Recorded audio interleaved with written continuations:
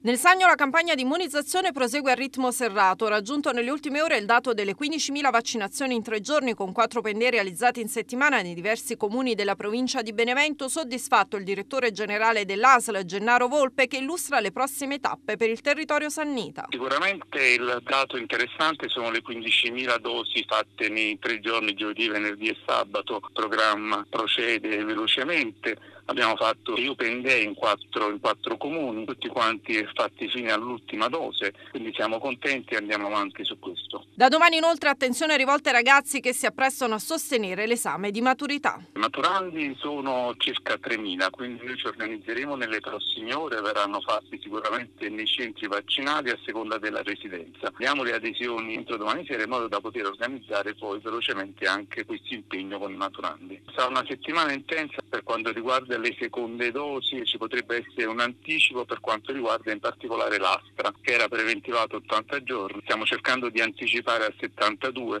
in modo da essere più veloci anche per immunizzare anche la categoria che era del personale scolastico per quanto riguarda le forze dell'ordine. Intanto sul fronte dei contagi, 16 nuovi casi segnalati dall'ASL su 676 test analizzati nelle ultime 24 ore, nessun decesso e ricoveri stabili nei reparti Covid del San Pio, ma l'attenzione resta alta a San Bartolomeo in Galdo, dove il sindaco Carmine Agostinelli ha annunciato ieri la decisione di chiudere le scuole dopo 6 casi di positività riscontrati tra alunni e docenti, e rivolgendo a tutti un nuovo appello alla responsabilità.